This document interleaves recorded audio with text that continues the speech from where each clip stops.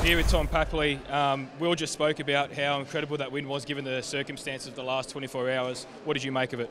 Yeah, it's just roll with the punches. We seem to like just getting on a plane and going over. We've got a pretty good group, resilient group, and yeah, just keep rolling with the punches. Who knows where we'll be tomorrow or in a week? So, no, it's good. I just love playing footy, and as long as we do that, that's great.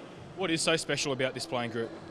Yeah, I think it's just how close they are. I think a few guys doing it tough, and they're just keeping the energy up. Inside, they're obviously hurting, but and then they don't show it outside. It's a credit to them, and I think everyone's just buying into that, and yeah, it's great. 5 wins in a row now. What's impressed you most across our last few wins?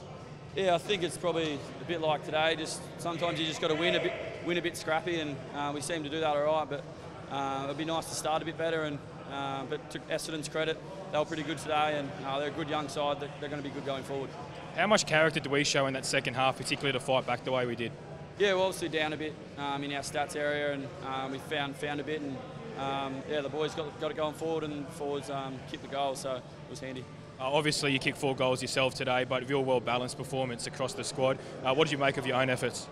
Yeah, it's good. I had a pretty good roll today. Just had the 50 myself, so it was nice. But yeah, it was nice to hand off a couple, and then obviously the boys gave me a couple as well, so it's good.